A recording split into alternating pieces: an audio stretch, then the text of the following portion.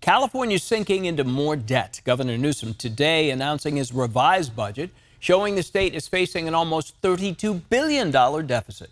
ABC 10's Bridget Biorlo is live outside the state capitol, where lawmakers and the media are gathered. Bridget, what do we know so far about what the governor has said?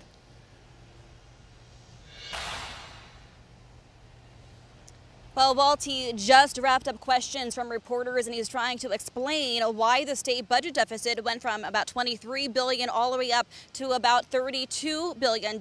He says in part it's for those devastating winter storms that extended the tax deadline for a number of people who live in those hardest hit regions to October. He said that's part of the role, but he's largely putting the finger on Congress, who have reached a stalemate in regards to the federal debt ceiling. He says that California is going to feel the wrath of that, even in terms of unemployment, if they can't reach an agreement by next month. He's also blaming rising interest rates that is affecting all Americans in terms of purchasing a home and other investments. And he's also blaming the instability and uncertainty of our institutions, primarily the banking sector. We saw a couple of banks in California fail, and there's a lot of instability in regards to that. He says we will need to make some tough decisions moving forward in terms of delaying promised funding and even making some budget cuts. Take a listen.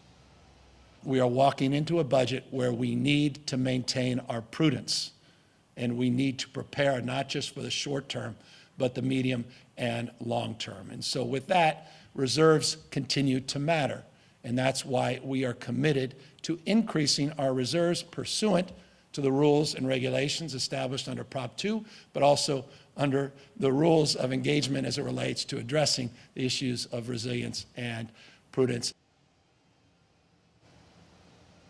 Thankfully, California does have a fairly healthy reserve fund that was started under the leadership of Governor Jerry Brown prior to Governor Gavin Newsom. So they will tap into those funds before making any drastic cuts. But the big question, Walt, is just a year ago, we had a $100 billion budget surplus. So our Morgan Reiner asked the governor, how do you square that? Where does the money come from? How did we lose all that in such a short period of time?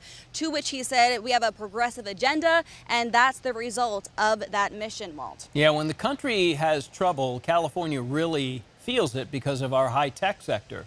And so we feel it more so than most, and it bounces up and down. Bridget Biorlo and Morgan Reiner, thank you at the Capitol today.